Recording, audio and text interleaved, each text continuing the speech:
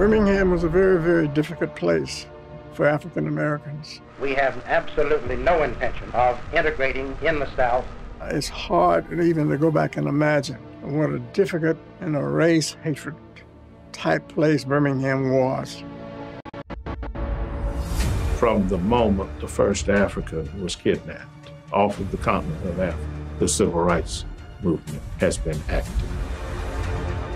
Jim Crow segregation, even though they said it was facially neutral and racially neutral, it was bankrupt because it treated people less than. Arthur Shores was a trailblazer because he handled the kinds of civil rights cases which no other lawyer of his time was handling. What he did for voting rights and what he did as a black man represents so much. Arthur Shores operated in a time in this nation when our value as black human beings wasn't even acknowledged.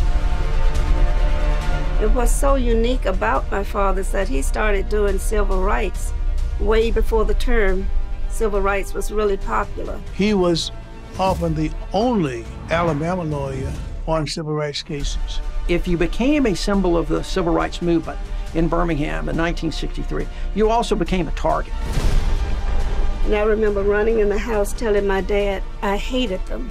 And he said, "You can't hate them, Barbara, that will only destroy you." When we talk about our greatest ideals, our greatest moments of country, it's not in our divisions, it's us being together. And the only way that justice can be obtained is by way of the courts.